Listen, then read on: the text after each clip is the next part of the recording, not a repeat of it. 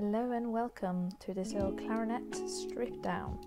So it's a time lapse and we've already started, so I won't waste much time. You can see up in my left hand corner circa there's a clock ticking away, just to show you how quickly this is actually going, or how slowly rather.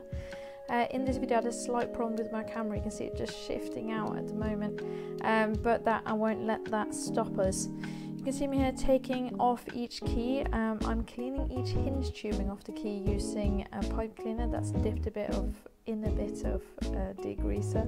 I also take out each rod screw, as you can see here, do the same to the keys there, and also clean off each rod screw using a cloth that's got degreaser on it. The degreaser I usually use on these are Methylated Spirits. There's loads of other alternatives out there as well. Yeah, you can see me taking everything off on the top joint here. As I say, I'll put down everything I use in this video in the description below if you want to try yourself.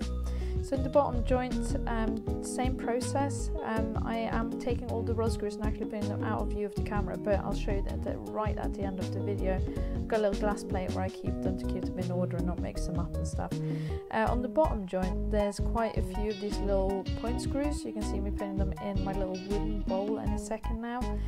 Those I clean a bit differently in that I just rub the screw between my fingers to remove any dirt on them, and then I clean the pillars with the pipe cleaner, as you can see there. I got my little needle that I just used that sits in a pot of grease. That grease is a type of tuning slide grease from brass sector actually, but it does the job very, very well.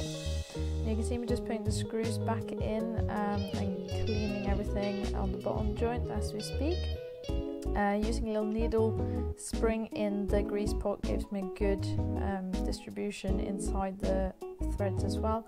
I realised at this point I actually forgotten to take off a few keys on the top joint, so I'm doing those now. This is the step where I just strip it down before I polish the keys and oil the wood. And yeah, thank you for watching.